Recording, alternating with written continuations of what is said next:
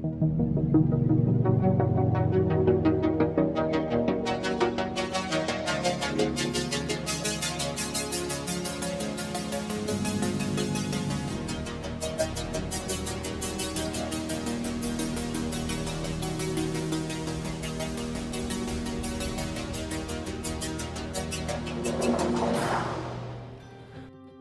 Dan, this is so exciting to actually have a series focused on what you can do in your home. This is a subject that people are more and more interested in.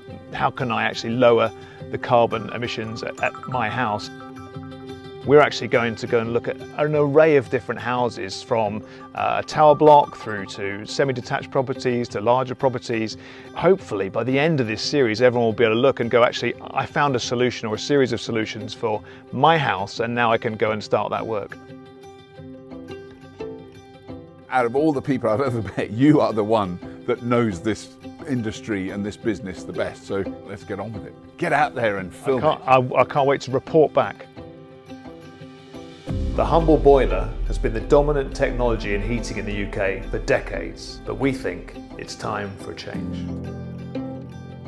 From solar PV to solar thermal, from electrical to thermal storage, air source heat pumps, ground source heat pumps, and some exciting new heating technologies.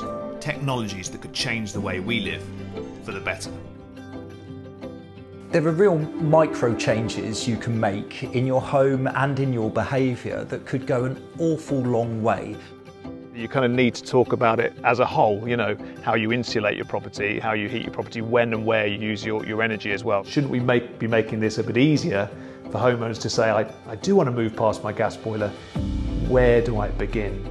So there's just been a huge explosion of options for consumers who care about renewable energy and sustainability when it comes to their energy choices.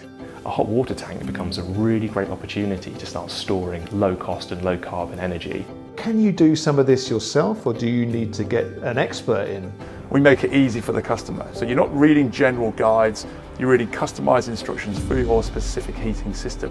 You know, an aerated shower head, which incidentally you can fit. Even you, Dan. Yeah, I'm not sure, but I'm willing to believe you. You screw the old one out and you screw the new one in, and it works, you know.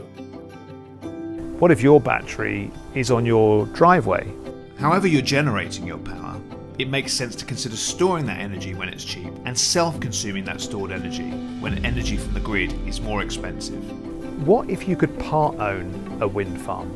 A single rotation of one of those turbines can power a UK home for 2 days. So they are just massive machines. How do we harness that energy and use it within the home for something more useful?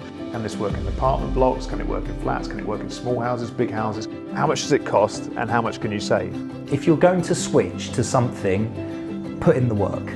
Our audience are a bit geeky. I can say that because I am as well. I'm kind of fascinated by apps and technology integrations. And they say there's nothing more powerful than a good idea whose time has come. Wouldn't it be great if you could take tower blocks like these and completely decarbonise them? One project like this could inspire 100 more, and that could be huge from a perspective of decarbonisation. And I think once people could go in and see it and then feel it, they got it. That's the key. We found the holy grail. Fantastic.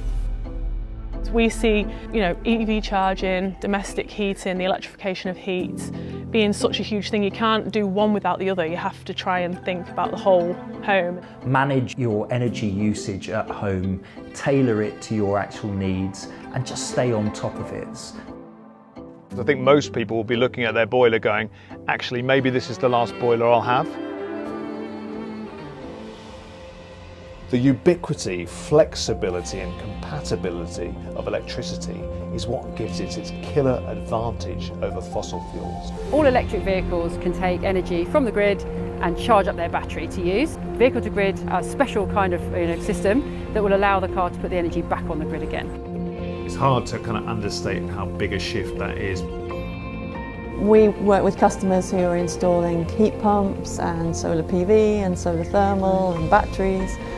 With a heat pump, we're putting 1 unit in, 3 units in from the ground, we're getting 4 out. So we're quartering the cost of heat. And you're going to get a very, very energy efficient heat pump system, which is just phenomenal. Insulation before installation. We realise that the key is smart technology.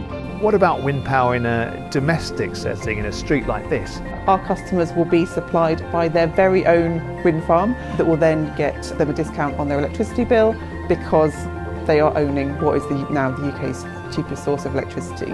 I think the one app to rule them all is what we're all looking for, isn't it? One app to rule them all. I think I can almost feel Robert getting quite excited about the prospect of that. The newest technologies are almost unstoppable. So we've come a long way very, very quickly. Zero carbon energy homes are very much within our reach now. When you say it like that, it does sound ridiculous. Well, of course, but it is ridiculous. Really excited about this project. Things are set to change, and really, really fast. It's time for the Swiss Army knife of electricity to cut our carbon emissions. A home series that covers the wide gamut of what you can do in your home is really important. So I'm really looking forward to seeing this. In 5 years' time or 10 years' time, we see the world being quite different. A fully charged world, if you like. Hashtag stop burning stuff.